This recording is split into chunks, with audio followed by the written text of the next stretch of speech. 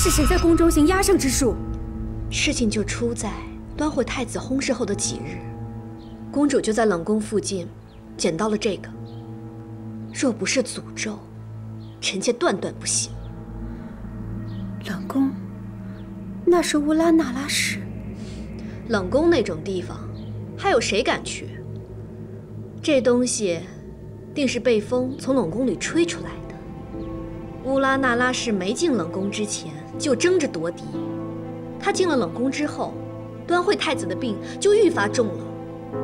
怎么好端端的，芦花就吹进了端惠太子的房里？这必定是压胜之术，就连端惠太子走了也不放过，让他在黄泉路上还不得安宁。贵妃所言极是，亏得我们娘娘还一直自责，人手安排不足，没能防住芦花。如今看来，这分明就是巫术诅咒，实非人力所能阻挡啊！他自作孽，还要这般诅咒永烈，他死不足惜。娘娘，娘娘，你可千万别气伤了凤体，不要让那个毒妇快活。本宫哪里是气坏了身子？这分明是妹妹送来了一剂好药，催着本宫要逼着自己好起来，替永莲报仇。娘娘的意思是，本宫什么都可以忍，可是永莲是本宫的命根子，谁要是害她，就是本宫毕生的死地。如今她在冷宫里，咱们在外头，有的是法子。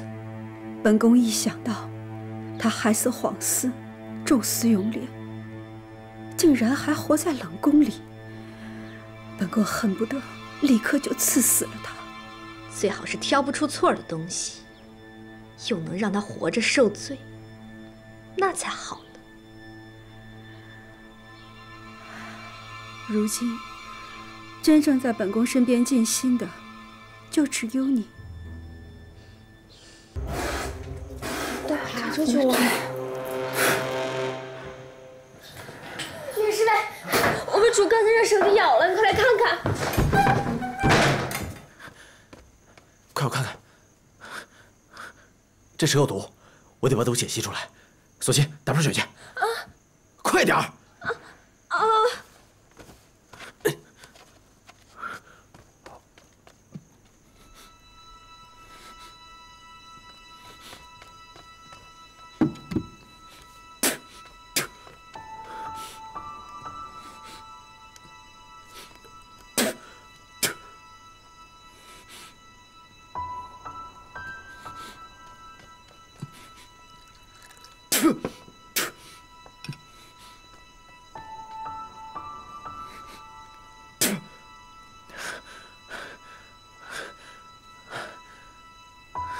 快漱漱嘴，好点了吗？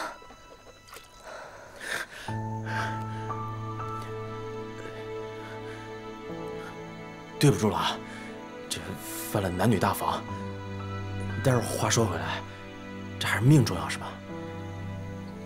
多谢你救了我。你还好，没有咬得很深。这要咬深了，这神仙来了也救不了你了。哎，索性，有没有解毒的药膏啊？解毒的药？有牛黄丸，上次江雨冰留下的。在哪儿？牛黄丸解毒的，嚼一颗。哎，快点。主。那个外面凌香花的叶子也是解毒的，你摘一点，捣碎了，敷在伤口上。好。哎，你多弄点啊。哎。明儿个我跟姜太医说一声，让他过来看看。但你放心吧，我估摸着应该没什么大碍。那就麻烦你了。哎，没事儿。幸好今夜是林侍卫当值，不然我和主就真的没有活路了。这冷宫里边阴冷啊，虫蛇鼠蚁什么都有。平时我喝点雄黄酒，就是为了防身用。我也奇怪了，虽然说这些蛇也常见，但今儿怎么这么多呀？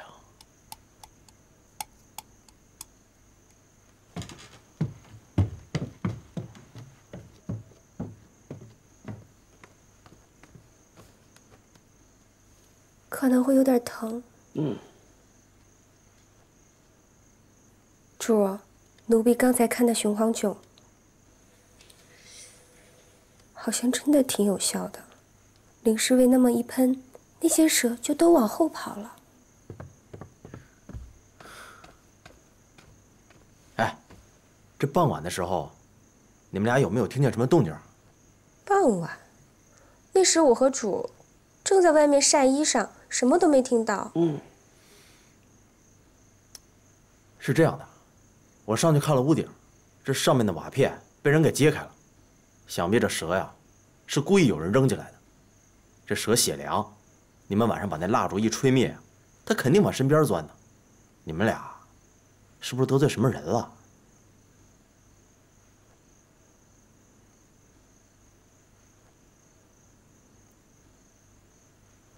得，行了，天色不早了，赶紧歇息吧。哦，对了，这雄黄酒啊，给你们留在这儿，明天我再带一些雄黄和石灰粉过来，到时候撒一撒，防防身啊。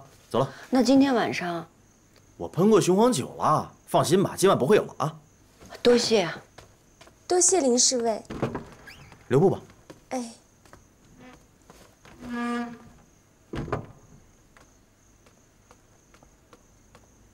又是蛇。宜嫔上次宫里闹的也是蛇。看来咱们进了冷宫，他们也不放过我们。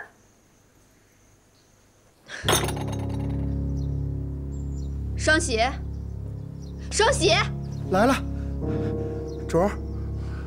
乌拉那拉是没死，连他身边那个丫头都没事儿。可是那些蛇真没用，这点事儿都办不好。贵妃娘娘，您的奴才不顶事儿啊。你行你去呀，少在这说风凉话。主儿，是奴才的错，是奴才不好，奴才是会耍蛇，但是第一次耍着毒蛇，手确实有点生。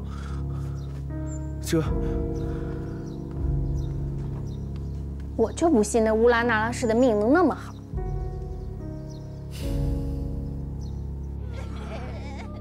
幸亏昨夜救治的及时，医中的蛇毒已无大碍。微臣备下了清热解毒的草药，一会儿让索性熬了给您服下。好，一会儿你也给林侍卫看看吧。那是自然，他是你们的救命恩人呢。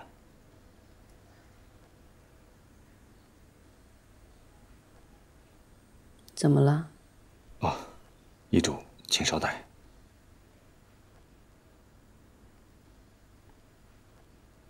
医主，这1个月以来，可都是按时服的药。自然是按时服的药。那您觉得药的效力如何？似乎没大起色。那索性呢？索性有时也还是会手脚酸疼。待会儿他回来了，你仔细问问他。哎，怎么会这样呢？到底是怎么了？回医主，这些日子，微臣也给冷宫的其他嫔妃们看过病，也有得风湿的，但那都是在这里纪念医主的老人，年纪大了容易得风湿。像你和索性都还年轻，又服着药调理着，这病一点起色都没有啊！医主稍等。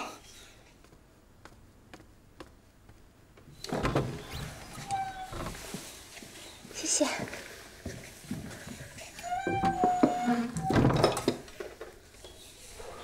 索性，你的风湿怎么样？大概还是以前那个样子。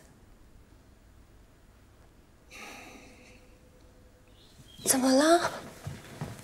主的蛇毒出什么问题了吗？啊，蛇毒无大碍。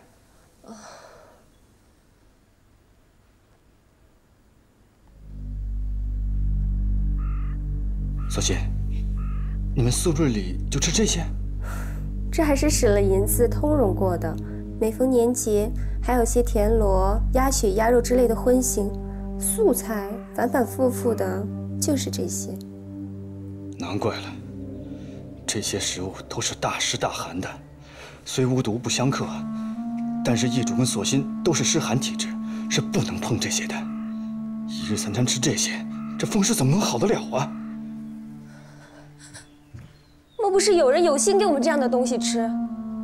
你们可曾留意过，那些花了银子的，跟你们吃的一样吗？听你这么一说，好像确实不一样。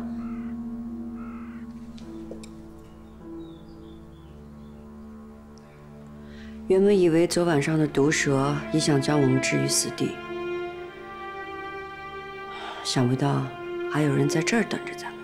没想到花了银子，却求回来一剂毒药。柱儿，以后怎么办啊？咱们只有这些东西可以吃。既然有人这么用心，咱们就得安他的心，照吃照睡。咱不是还有江雨冰的吗？易主说的是，昨晚已是这样险，现在切不能轻举妄动。微臣会找一些温热滋补的药物，想办法化去这食物中的湿寒之气。那就多谢你了。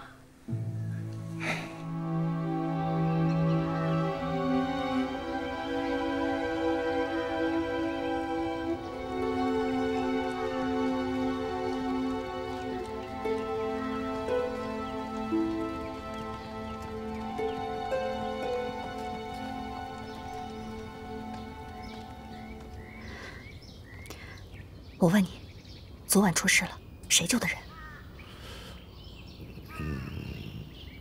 是冷宫的侍卫，凌云彻。大人传话。谁找我？出去就知道了。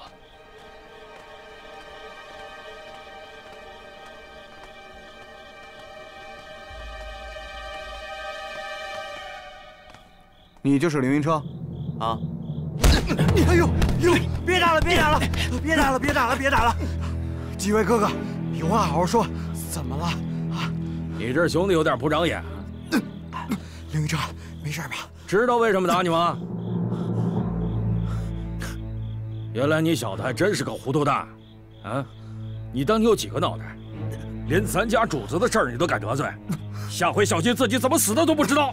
说的没错，咱们主子可是有皇子的，这要是哪个不长眼的敢惹了主子的好事，那就真是不要命了。这次就全当你无知，你要记着，在冷宫你就只是个守门的，救命的事你也管，小心把命搭上。明白了，明白了。让你这兄弟机灵着，啊，走。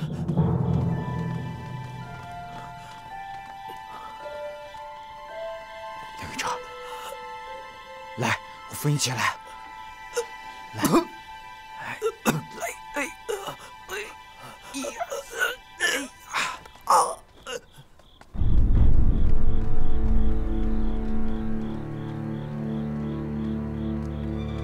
来，你等一下，过来。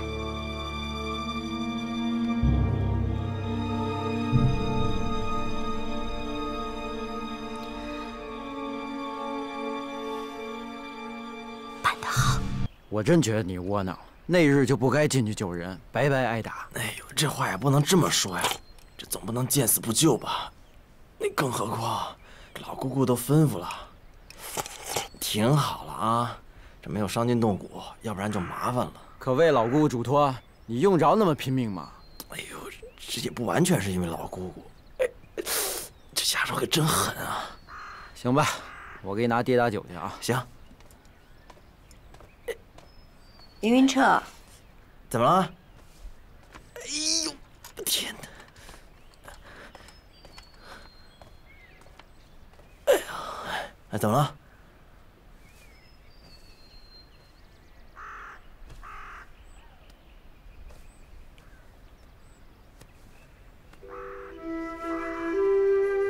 嘿，这针脚又细又密啊！你做的？嗯。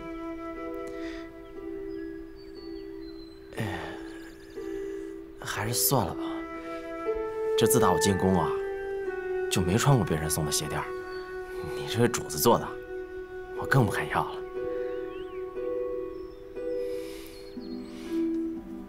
你的脸怎么了？别提了，被打了呗。我也算是倒霉，救你一命吧，自己被打一顿。被谁打的？几个小侍卫。几个小侍卫？嗯。听见他们说什么了吗？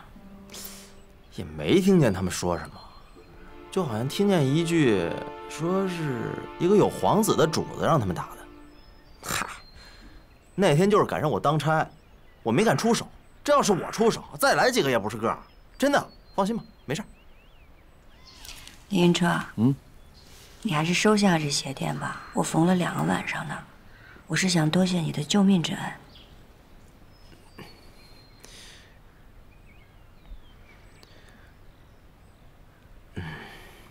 行，那我收下，谢谢啊。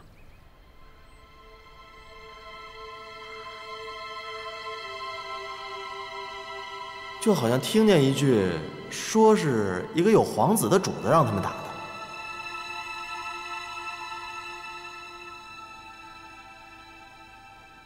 主儿，怎么了？刚才林云彻说，打他的那些人说起，是宫中有皇子的主吩咐他们这样做的。这宫中有皇子的主，只有纯妃和嘉嫔。难道会是他们吗？